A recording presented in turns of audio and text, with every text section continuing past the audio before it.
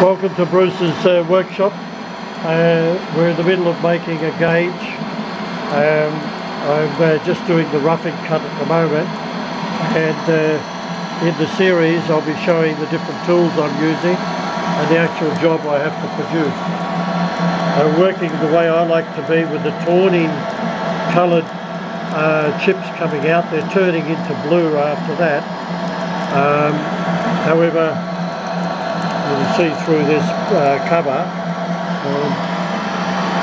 As you can see, I've got a couple of mag bases here holding poly visions to keep the place going, but she seems to be running off there nicely off the edge of that tip.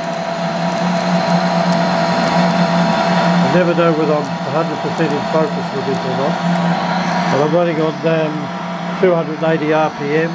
I'm taking a 2.5mm cut at the moment.